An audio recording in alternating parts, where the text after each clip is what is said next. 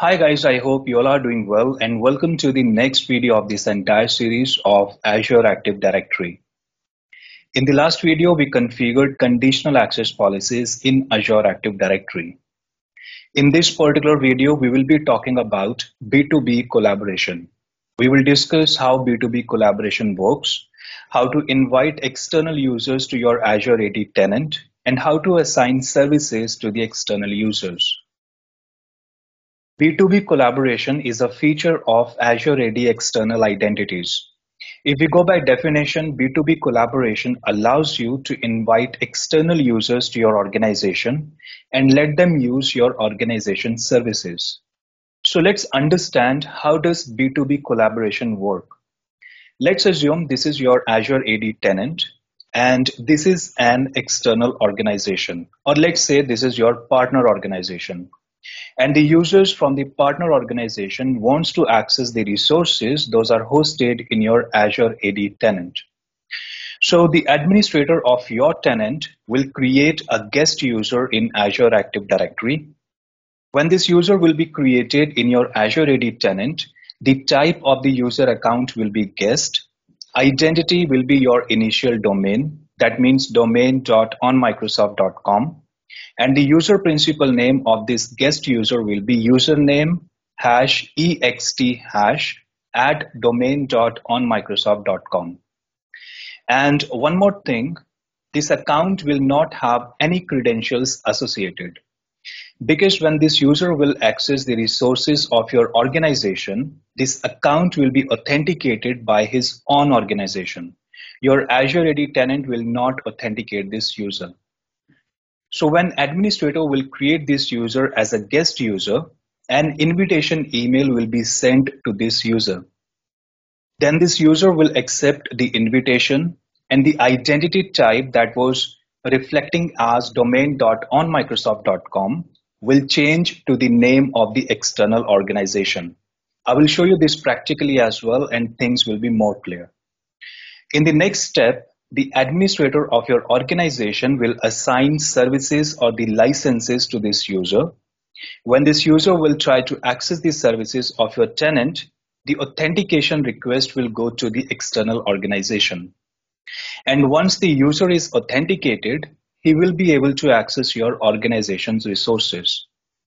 Remember one thing, in case of B2B collaboration, the authentication is performed by the organization where the user account is hosted. Now, if you want, you can add a conditional access policy on this guest user. For example, when this guest user will try to access your organization's resources, he should be prompted for MFA. So this way you can secure the communication between the guest user and your company resources. So this is how B2B collaboration works.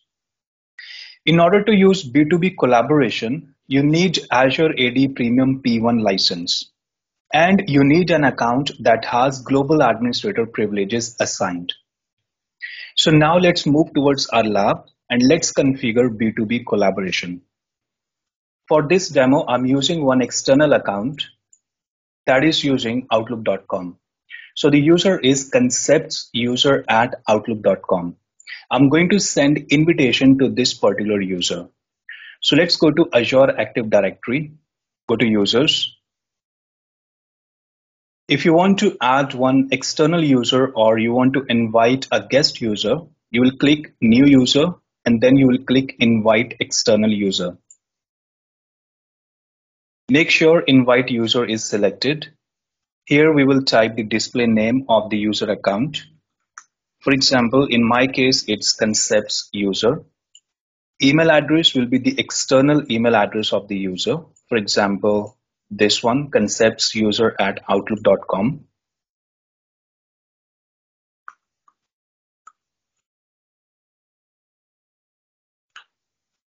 First name, last name. In personal message, you will type a message that you want to send to this user within the invitation email. So you can type a message, for example, hello, we are pleased to invite you to our organization. please accept this invitation. For example, you can modify this as per your business requirement. And next, add usage location, and then click invite.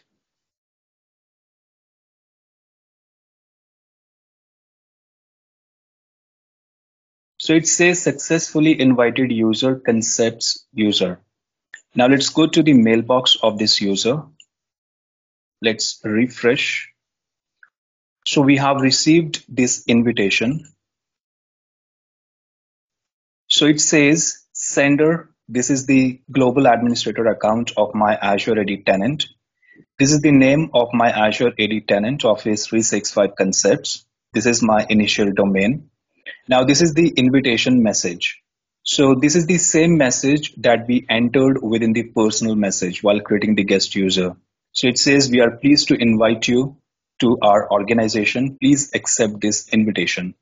Now this user has this option, this button to accept this invitation.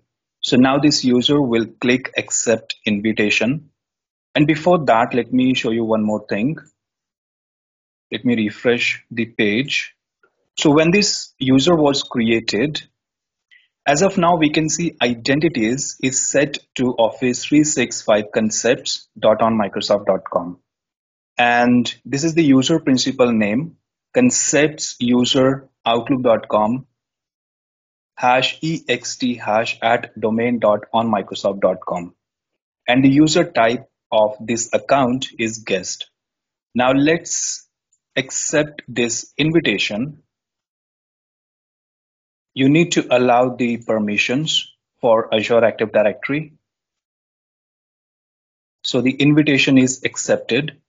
Now let's go back to Azure Active Directory. Let me refresh. And now you can see identities is changed to Microsoft account because Outlook.com also belongs to Microsoft. So that is the reason it says Microsoft account.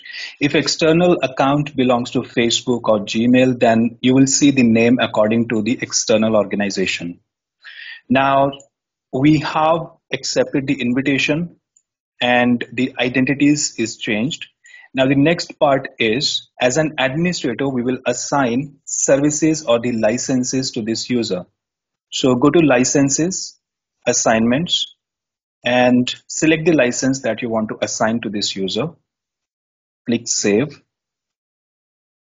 License is assigned. Now let's log out from here. Close this as well. Now let's try to access portal.office.com using outlook.com account. So it's concepts user at outlook.com.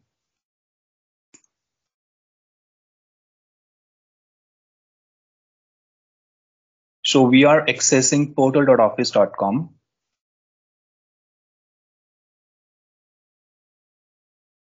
Let's close this.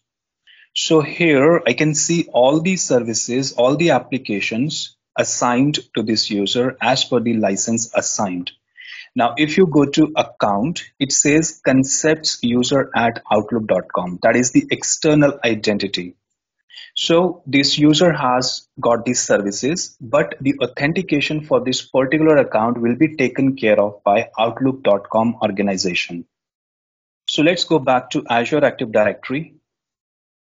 Let's close this. And let's create one conditional access policy for external user. Go to security, conditional access, new policy, and let's give it a name, MFA for guest users. Under users or workload identities, we will select guest users and we will go to cloud apps.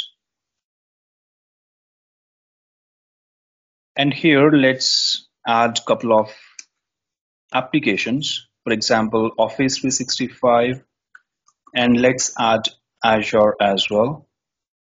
Select, applications are added.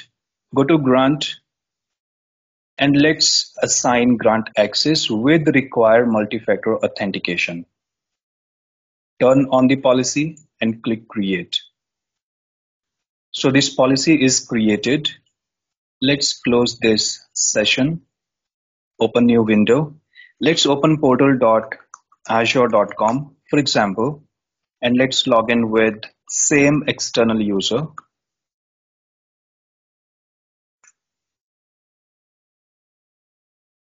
Let's enter password. So the authentication is done. Now I should get prompt. Now it says your organization needs more information to keep your account secure.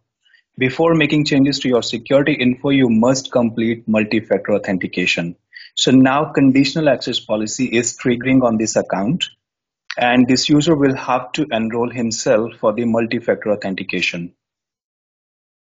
So let's click next, scan the QR code.